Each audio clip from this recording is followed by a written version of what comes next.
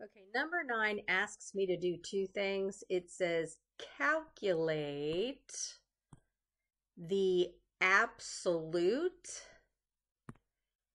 and relative unfairness. All right, so you're going to calculate absolute and relative unfairness. So the absolute and the relative. So there's two answers here.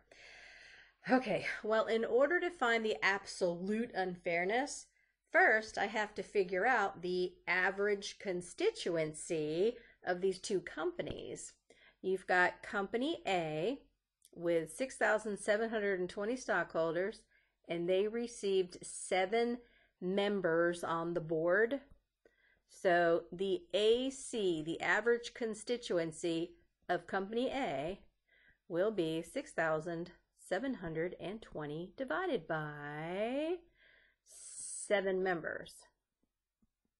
And when I do that, I get 960. And then you have to do Company B with 4,625 stockholders, and they received 5 members.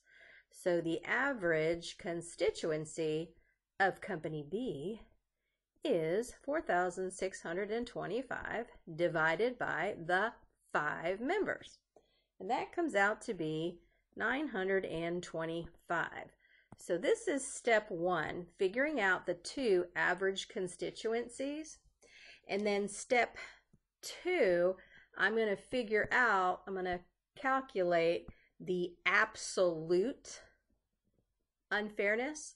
And the absolute unfairness is simply found by taking the larger the larger average constituency minus the smaller one. And when I do that, I get the answer to absolute, which ends up being 35.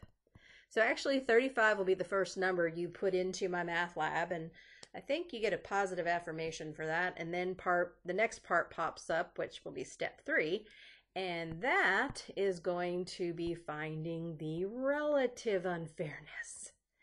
And the relative unfairness is taking the absolute unfairness, which is the 35, and dividing it by the smaller of the two average constituencies, which would be the 925. And then, of course, it does say right here, round to 3 decimal places. So when I do the division and I round off, I get 0.038.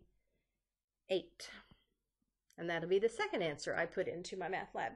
So you either get 1 or 2 positive affirmations, but that's how you work problem number 9.